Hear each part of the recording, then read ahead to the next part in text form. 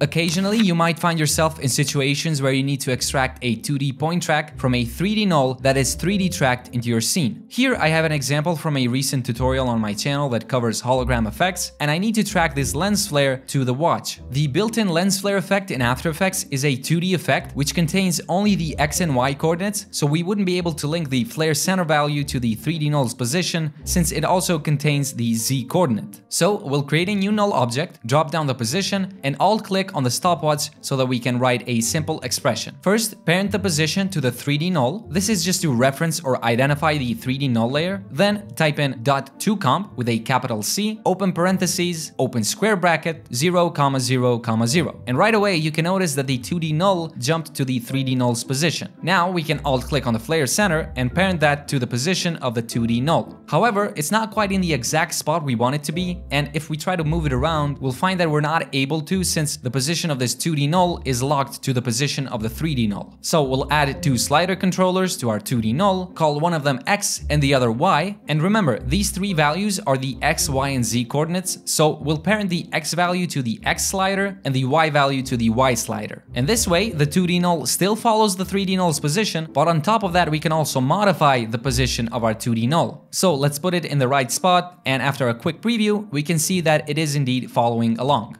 This is just a workaround for when you need to extract a simple 2D point from a 3D tracked point, but do keep in mind that this doesn't take into account scale and rotation, so if you need those, then you might have to do some manual animation or just turn your lens flare layer into 3D so you can properly 3D track it instead.